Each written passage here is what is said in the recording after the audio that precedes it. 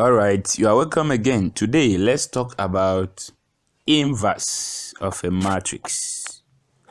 Inverse of a matrix. Okay, now let's go. What does it mean by the inverse of a matrix?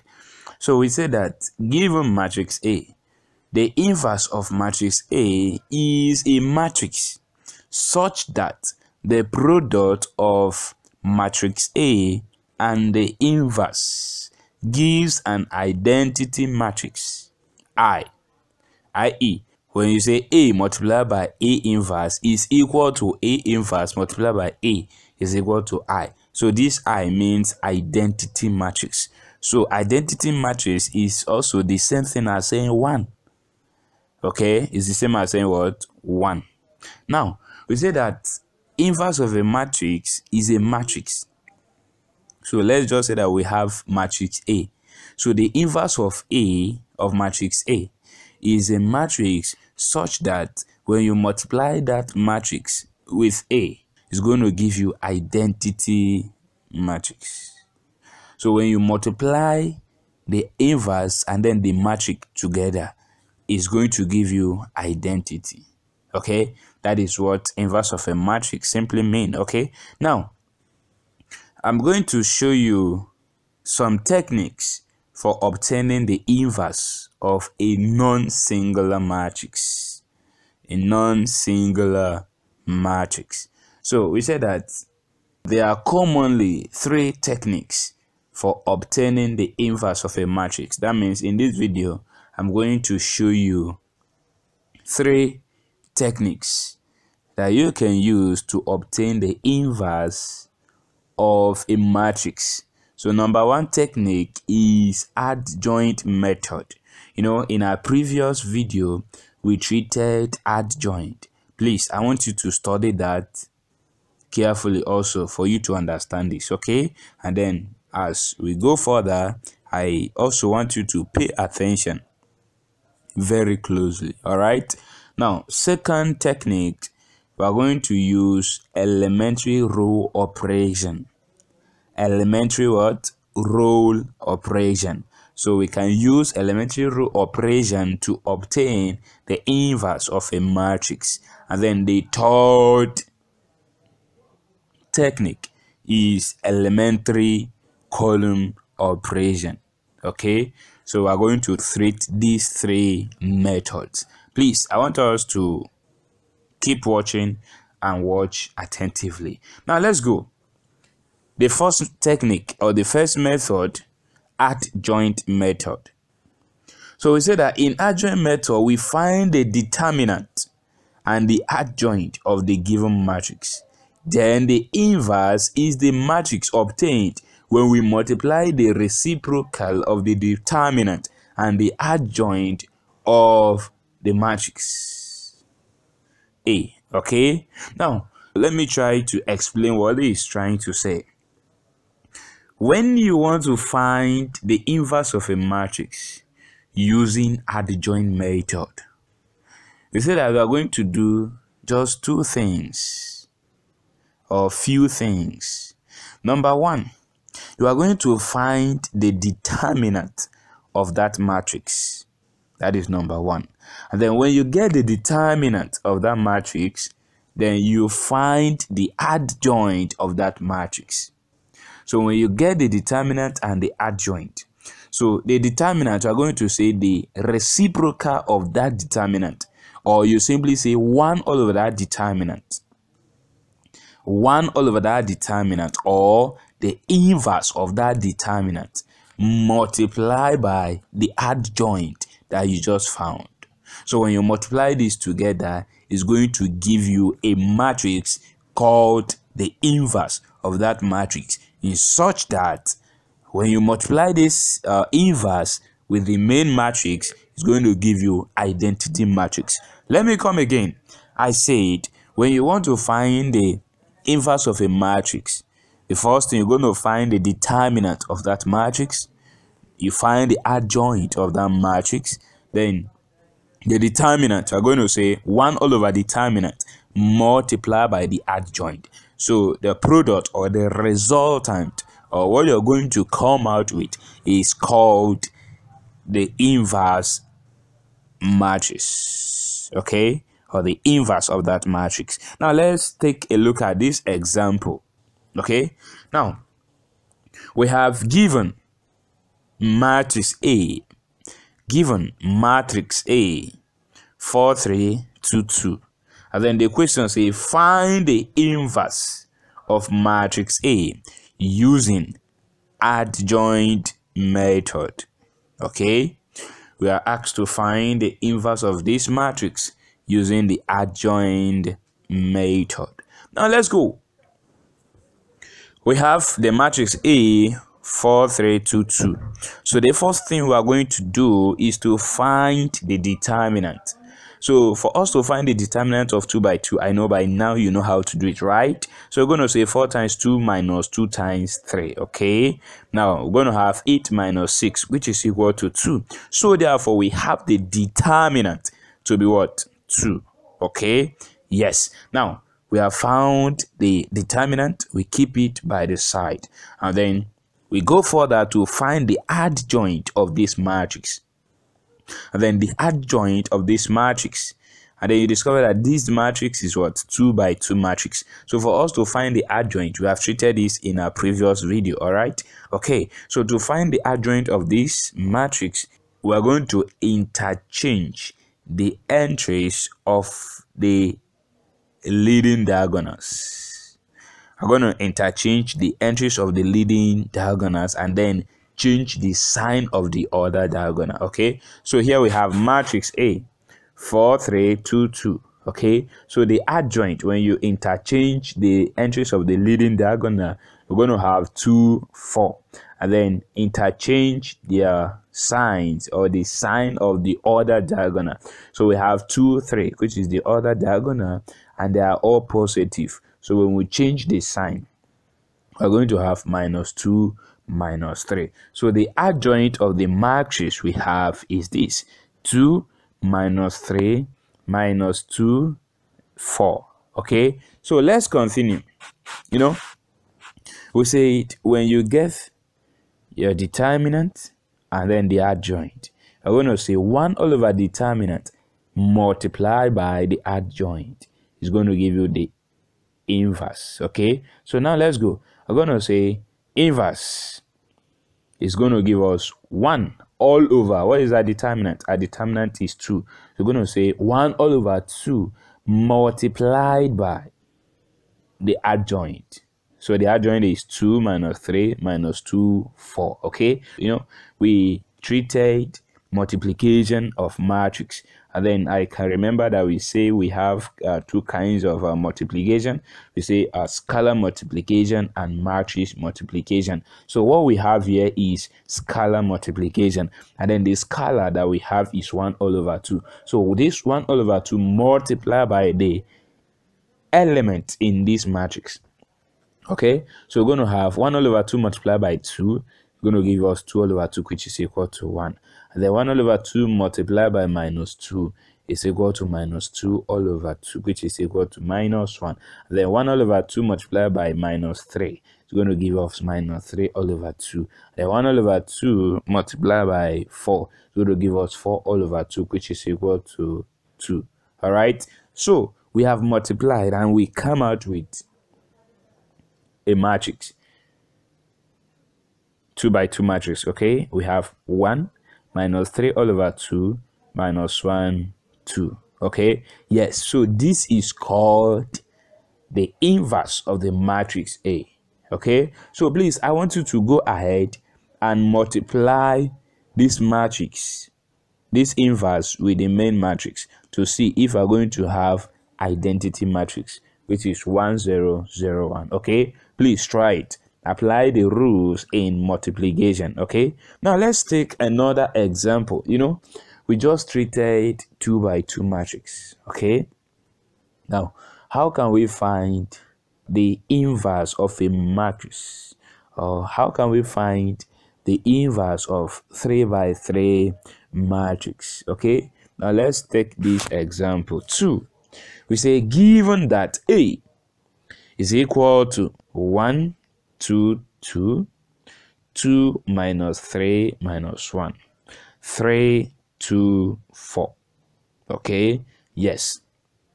Now we are asked to find the inverse of matrix A using adjoint method.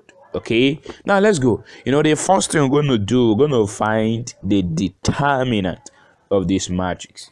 Okay, now we have treated how to find determinant. Okay, and we said that we can find determinant using two methods, using rule of Saros and then also using the first principle. Okay, let's quickly use the rule of Saros to find the determinant. Okay, now you just simply draw your arrows in the main diagonal and then the arrows in the other diagonal. Okay, now you're going to have the first arrow, we have 1 minus 3, 4. Okay, so we're going to say 1 times minus 3 times 4. Then the other arrow, we have 2 times minus 1 times 3. Then the other one, that is, we're going to say plus plus. Okay, then the last arrow in the main diagonal, we have 2, 2, 2. Okay, so that means we're going to say 2 times 2 times 2. Then all these are in the bracket minus the other arrow in the other diagonal. Okay, so the first arrow, we have 3 minus 3, 2. So we're going to say 3 times minus 3 times 2. Okay, plus the second arrow, we have 2 minus 1, 1. We're going to say 2 times minus 1 times 1. Plus the last arrow, we have 4, 2, 2. We're going to say 4 times 2 times 2. Okay, so when you simplify this together, we're going to have minus 12 minus 6 plus 8 in bracket minus, we have minus 18 minus 2 plus 16. Okay, so in the first one, we're going to have minus 10 plus 4. Okay, so when you say minus 10 plus 4 is equal to minus 6. So the determinant of this matrix A is equal to minus 6. All right, yes. Now we have found the determinant. Let's keep it by one side and then go further to find the adjoint of that matrix. Okay, so we say we have the matrix A and then we have to find the adjoint. So let's form a cofactor. Okay, a matrix called cofactor. That means going to have C11, C12, C13, C21, C22, C23, C31, C32, C33. Okay, now we have sign plus minus plus minus plus minus plus minus plus. Okay, yes. Now let's pick C11 and then the sign above it is plus. We're going to have C11 is equal to plus. All right, here we have C11, which means row 1, column 1. Now let's go to the main matrix that we have. Let's cover row 1, column 1. So when you cover row 1, column 1 in the main matrix, what are the elements remaining? The element remaining are minus 3, minus 1, 2, 4. Okay, so we have 2 by 2. Okay, so that means we're going to have plus this element that's remaining that forms 2 by 2 matrix. So let's find the determinant of this. So when you find the determinant of this, it's going to give us minus 10. Okay, so in the position of C11, we replace it with this value that we just got, which is minus 10. Okay, now let's go again to C12. So C12 simply means row 1, column 2. So in the main matrix that we have, let's cover row 1, cover column 2. So what do we have left? We have 2 minus 1, 3, 4. So, but the C12, the sign above it is minus, right? So we have minus, then the matrix, the 2 by 2 matrix that we have. Okay, so when you find the determinant of these 2 minus 1, 3, 4, it's going to give you minus 11. So in the position of C12, we write minus 11. Now let's also go to C13. C13 means row 1, column 3. So in the main matrix, let us cover row 1, column 3. So when we cover row 1, column 3, we are going to have 2 by 2 matrix, 2 minus 3, 3, 2. So let's find the determinant of this. It's going to give us what? 13. Okay, so in the position of C13, we're going to write 13. Okay, let's go again to C21. C21, which is row 2 column 1. In the main matrix that we have, let's cover row 2 column 1. So when you cover it, you are going to have 2 by 2 matrix 2 2 2 4, and then above C21 we have the sign minus, so we have minus beside the 2 by 2 matrix. Okay, so when you find the determinant, it's going to give you minus 4. Okay, now in the position of C21, we're going to write minus 4. Let's also go to C22, which is row 2 column 2. Let's go to the main matrix. Let us cover row 2 column 2.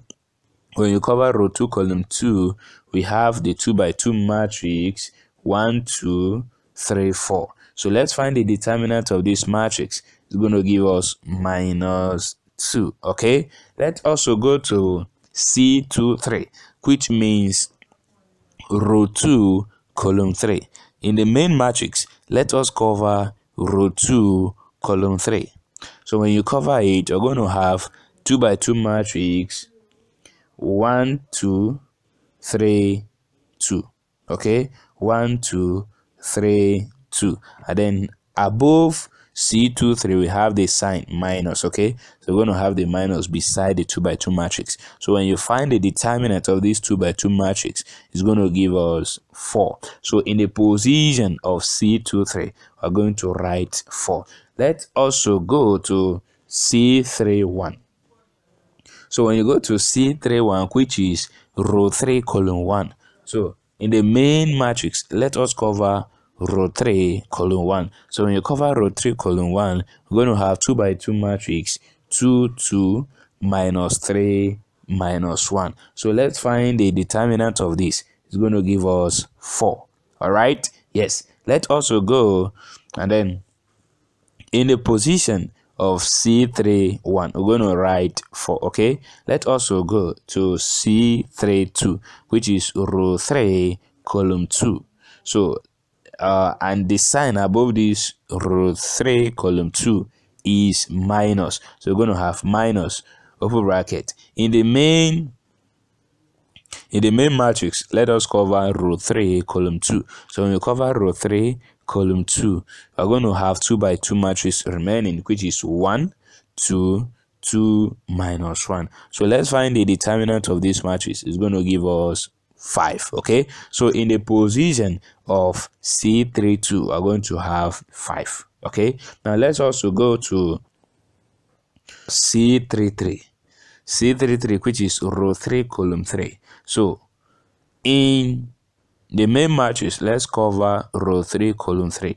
So when you cover row 3 column 3, we're going to have 2 by 2 matrix 1 2 2 minus 3. So let's find the determinant of this 2 by 2 matrix. We're going to have minus 7. So in the position of C33, we're going to write minus 7. So we have found the cofactors of the matrix, and then we have minus 10, minus 11, 13, minus 4, minus 2, 4, 4, 5, minus 7. So for us to find the adjoint of this matrix, we are going to transpose these cofactors. We are going to do what? Transpose these cofactors. So what does it mean to transpose? That is, we are going to interchange the columns and the rows. That is, the first row is gonna be the first column, the second row is gonna be the second column, the third row is gonna be the third column. All right, now let's do it. You know, the first row is minus 10, minus 11, 13. So it becomes the first column, which is minus 10, minus 11, 13. And then the second row is minus 4, minus 2, 4. Becomes the second column, which is minus 4, minus 2, 4. And then the last row, or the third row, which is 4, 5, minus 7. It becomes the third column, which is 4, 5, minus 7. Okay, yes. Here we have found a determinant, and then we also found the adjoint. So we're going to say 1 all over determinant multiplied by the adjoint. Okay, so the determinant we have is what? Minus 6. That means going to have 1 all over minus 6 multiplied by the what? Adjoint. And then the adjoint where we have is this. Okay, so let's multiply this. So when you say minus 1 all over 6 multiplied by minus 10, it's going to give us 5 all over 3. And then when you say minus 1 all over 6 multiplied by minus 4, it's going to give us 2 all over 3. And then when you say minus 1 all over 6 multiplied by 4, it's going to give us minus 2 all over 3. Okay, so we just multiply the first row. Okay, now let's go to the second row. So we're going to have minus 1 all over 6 multiplied by minus 11 in the second row. Going to give us 11 all over 6. Then minus 1 all over 6 multiplied by minus 2.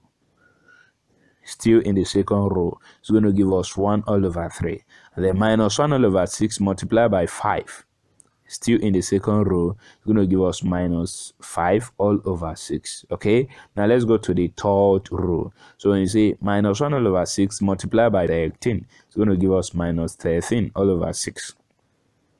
And then minus 1 all over 6 multiplied by 4, still in the third row, it's going to give us minus 2 all over 3. Then lastly, say minus 1 all over 6 multiplied by minus 7. It's going to give us 7 all over 6. So this matrix that we just found here now is called the inverse of the matrix 3 by 3.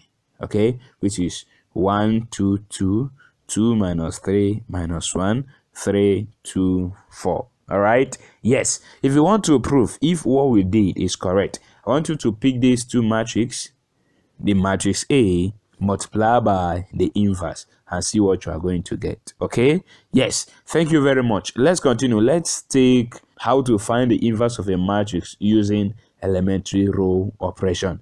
Yeah, it's gonna be very interesting. Let's go. I'm gonna cool down and explain it very well. Follow me gradually.